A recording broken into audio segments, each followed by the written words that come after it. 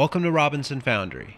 In a previous video, I showed how I cast these one-sided brass medallions. They turned out great, but I really wanted to cast something double-sided, and I thought making some pure silver coins would be really cool. Using Fusion 360, I designed a 2 troy-ounce coin based off of the dimensions of some coins I found online. I used my Resin 3D printer to print out the models, which took about 5 hours. These printers use UV light to gradually cure thin layers of photosensitive resin, and they do an amazing job at printing highly detailed models.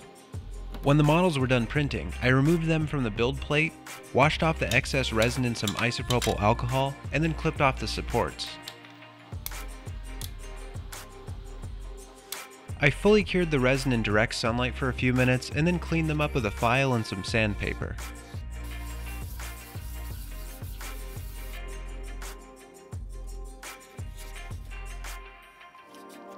I used these models as patterns to make a simple sand mold.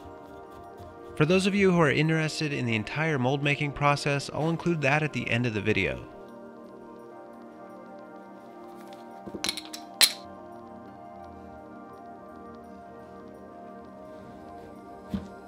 With the mold done, it was time to melt some silver.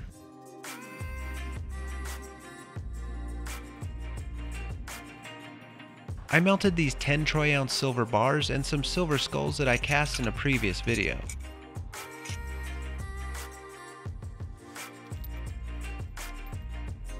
It took about 15 minutes in my homemade keg furnace to completely melt the silver.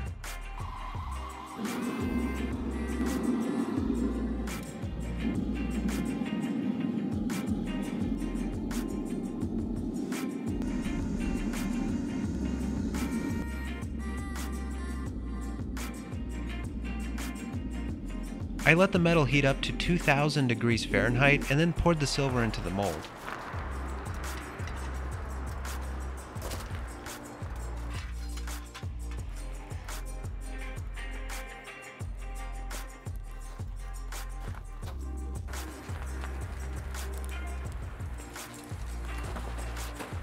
After letting the mold cool down for a few minutes, I opened it up to see how the castings looked.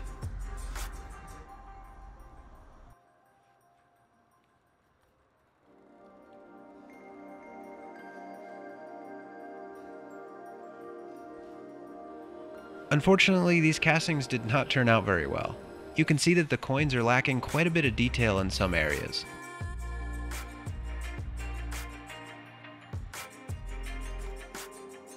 I figured that by adding air vents, I could fix this problem, but unfortunately my second attempt was worse than my first, and I realized that I was trying to cast too many coins at one time, which limited the amount of metal that could flow into each cavity. So I decided to cast 4 coins instead of 6 to allow the mold to fill faster.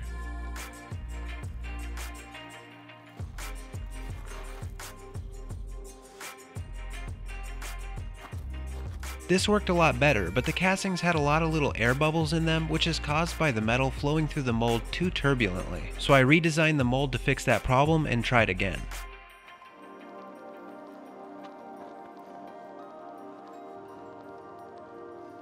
These were by far the best castings yet, but they weren't quite as detailed as I was hoping for. This was my first time casting pure silver in a closed mold, and it might be my last. Pure silver has definitely proven to be a difficult metal to cast with. I used a hacksaw to cut off the excess metal and then cleaned up the coins with a file.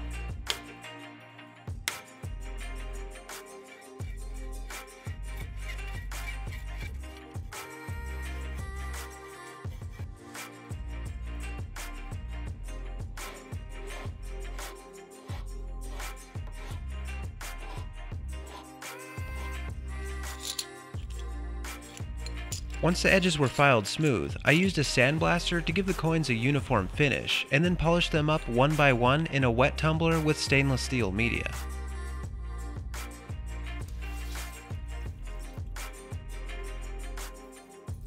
I had to tumble each one individually because cast silver is extremely soft, and putting multiple coins in at once would have caused them to bang against each other, ruining the detail.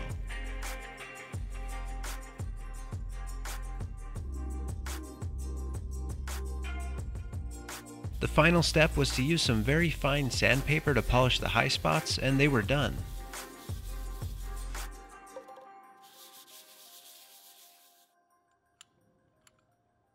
I think these coins turned out great. The first thing you'll notice when holding these is just how heavy they are. Did you know that silver and lead have very similar densities? Each coin weighs between 63 and 65 grams, which is great because I designed these to be 2 troy ounces, which is about 62.2 grams. Here's all the silver I used for this project. I ended up losing about 20 grams, which really isn't that bad. Most of it was lost during the cutting and filing.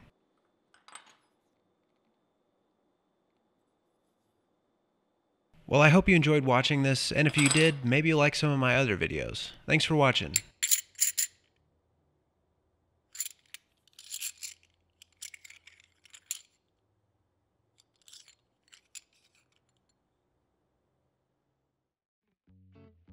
So I moved this to the end of the video because most people aren't interested in how molds are made, and they tend to leave during that part of my sandcasting videos. I used my FDM printer to print out some low resolution coin patterns, which are half the thickness of the resin coin patterns I made. I did this because it will allow me to accurately establish a parting line, which is the dividing line between two parts of the mold and pattern. For those of you who don't know, a mold box is called a flask. The top part of the flask is called the cope, and the bottom part is called the drag. So I rammed up a false drag using the half patterns and then flipped the mold upside down and let them fall out.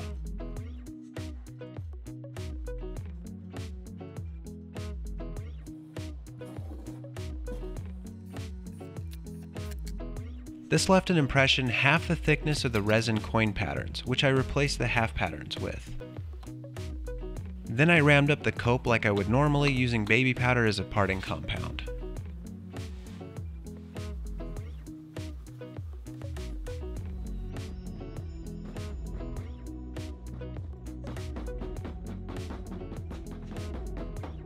I flipped the whole flask over and removed the drag, leaving the patterns inside the cope.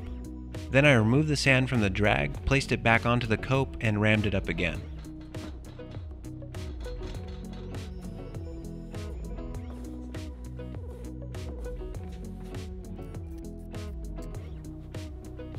Making a mold this way using patterns like this is an easy way to ensure that the castings have virtually no visible parting line.